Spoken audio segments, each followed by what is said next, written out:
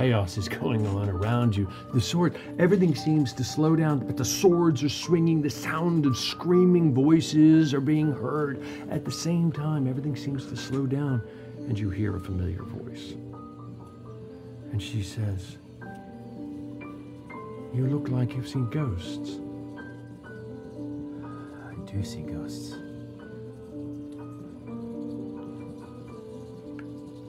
I don't see them.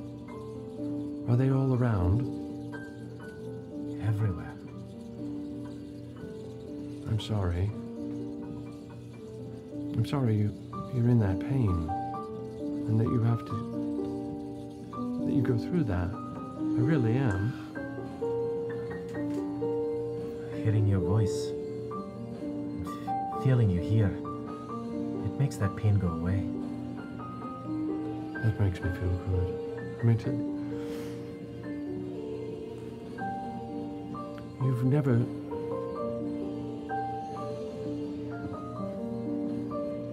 you've never said it.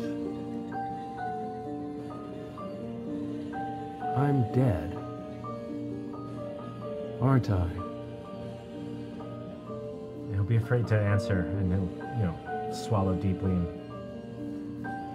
Hi. We are. It's my fault. What? It's your fault that I'm dead? I couldn't save you. I didn't get there fast enough. He slayed you. He slayed our whole town.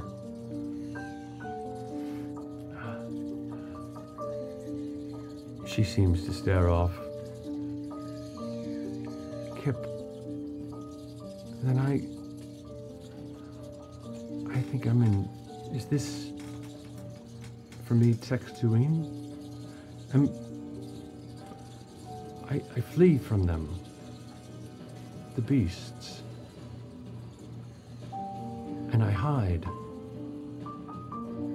But I don't know what they want, and I don't know how much longer I can hide.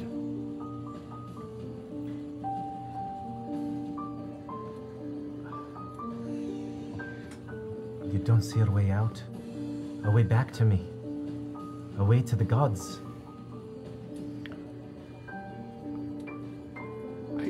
If I go to them, I don't feel as though it will take me beyond Tectuine. I believe...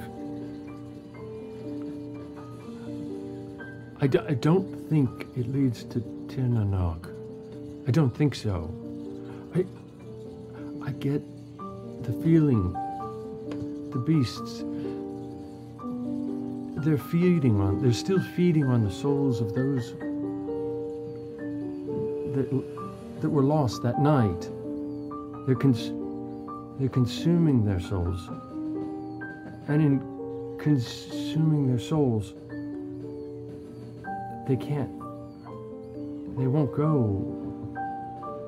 to Tirnanog. And they won't stay in Tectuine either. They'll just be gone. Nothingness. And that's what I fear, is that if I go to them, there will be nothing, and then you and I can never be in Tirnanog, let alone in... You can't go to them.